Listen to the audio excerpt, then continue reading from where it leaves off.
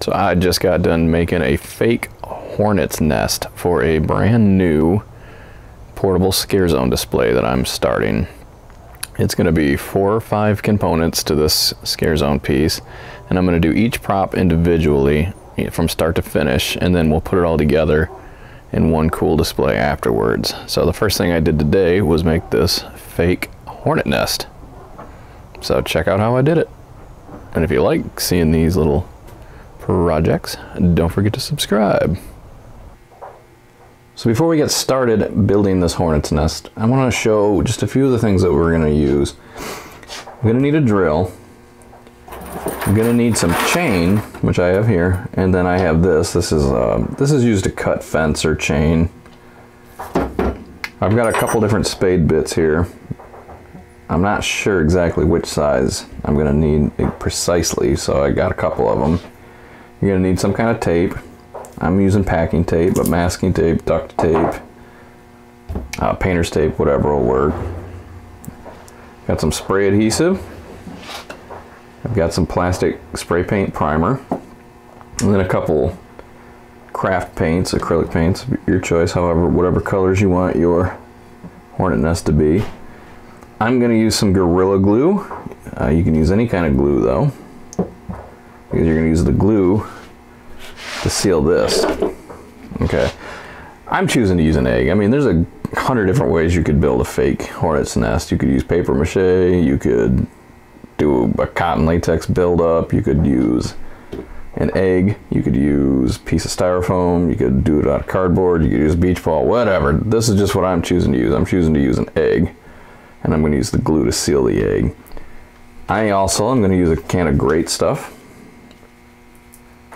some 3mm contractor bags, and I do think it's important to say you're going to want a heavier plastic like this, not one of the lighter plastics, and you'll see why. I'm going to use some newspaper. This is a utility knife. I don't know if I'm going to end up needing it or not, but I got it there. Going to need at least 1 bolt and a washer larger than the hole that needs to be drilled for the chain. I think that's it for now.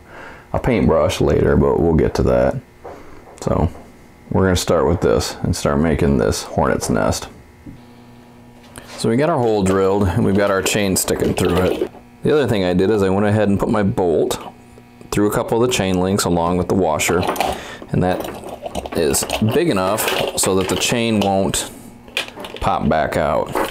Now I'm not going to put one on this side because I'm not worried about the chain going back in, because the next step we're going to do is we're going to fill this with great stuff, both this half and this half, and that's going to do a couple things. It's going to make it just a slightly bit more solid, and it's also going to prevent the chain from falling inside of the hornet's nest.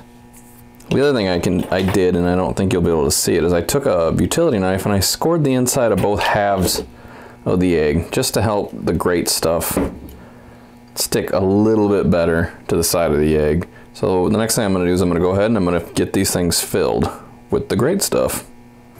So the egg has been great stuffed on the inside, so now it's solid. It's not quite dry, so the chain is slipping in a little bit, so I've just temporarily stuck this bolt through there until this completely dries. It's fully expanded, it's just still a little bit tacky and soft, so that weight was sinking in it a little bit, but once it dries fully, and it will dry, even though this is closed off and glued, the two halves are now glued together too, it will dry. So the next thing I'm going to do is, it doesn't look like a hornet's nest, it just looks like an egg. So I'm going to start taking paper, and I'm going to build up the shape a little bit into the shape of a hornet's nest that I like. Now that I've got my nest built up slightly in a manner in which I'm happy, now I'm ready to start placing some plastic on there and melting it. This is what's going to really make this look like a hornet's nest. So I'm going to do this in layers. I'm going to build from the bottom of the nest to the top. This is obviously upside down, sit inside this little cup, but that way it'll look layered. So the first thing I'm going to do is I'm going to take some of this spray adhesive. I'm going to spray the egg, and then I'm going to put a top piece of plastic on it.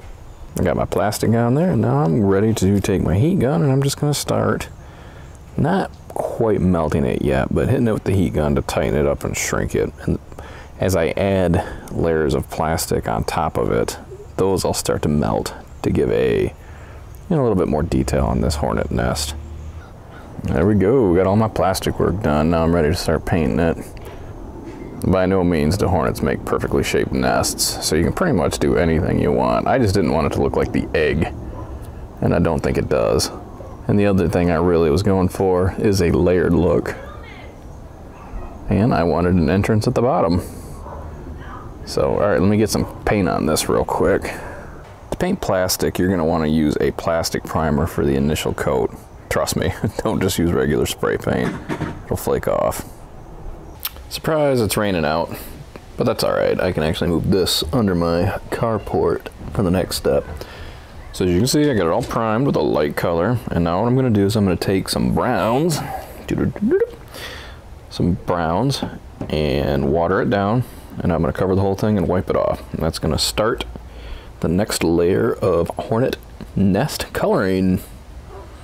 So I got the brown on there, wiped it all off. Now it's dry. I think the last thing I'm going to do is just paint that little entrance.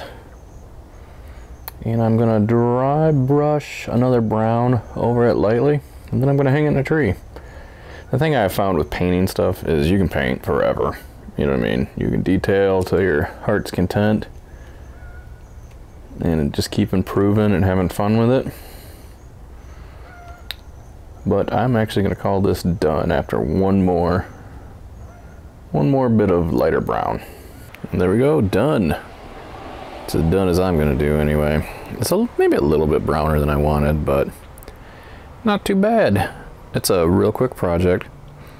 And like I said, this is going on a larger scare zone, portable scare zone Halloween display that I'm about to start. So I'm going to do a few more props just like this for that display, but I'm going to do the props, the individual props start to finish. And it's going to be 3 or 4 props total, 3 or 4 more props total, something like that. And then we'll put it all together in one cool, happy scare zone piece. Now I'm going to go hang this thing up in the front yard on a tree. I just took down a hornet's nest probably 2-3 weeks ago in the front yard that was about head level from where I was mowing. I actually got stung pretty bad on the butt taking it down too. So I'm gonna hang this up in the tree and see if my wife notices it in the morning and thinks it's a real hornet's nest. Alright, thanks for watching. Take care.